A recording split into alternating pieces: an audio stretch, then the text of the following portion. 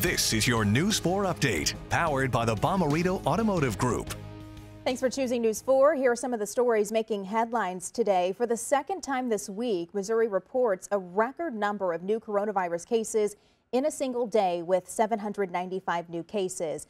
The state now has 26,420 confirmed COVID-19 cases and 1,059 related deaths.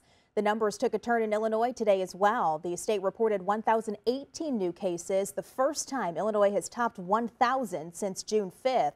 Illinois topped 150,000 cases total and has more than 7,100 related deaths. Thieves caught on camera stealing from a South St. Louis County middle school. It happened at Margaret Berkeley Middle School in Afton around 1:30 Monday morning. Here you can see clear surveillance footage of the three men, one of them using his polo shirt as a mask.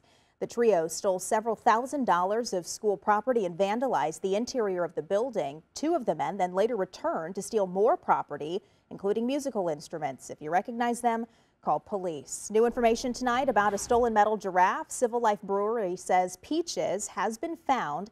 The 16-foot metal sculpture was taken 1 week ago from outside the South St. Louis business. Peach's last sighting was in a box truck driving along Interstate 55 near Butler Hill. Civil Life Brewery took to Instagram this morning to report the good news, but they say the giraffe nappers are still on the loose. Let's get you a quick look at your forecast with Chief Meteorologist Steve Templeton. Hey, slight relief from the intense heat. It's still hot. 91 for tomorrow. Heat index will be 95, by the way. Friday dry and mostly sunny. So it's still a hot day, but more near normal and not as intense. No heat index over 100. In fact, 90 for the high on Saturday. A little bit more humid Saturday, though, but heat index will be up around 96. Slight chance for a spot storm in the afternoon to evening. Same thing on Sunday. Slight chance for a spot storm.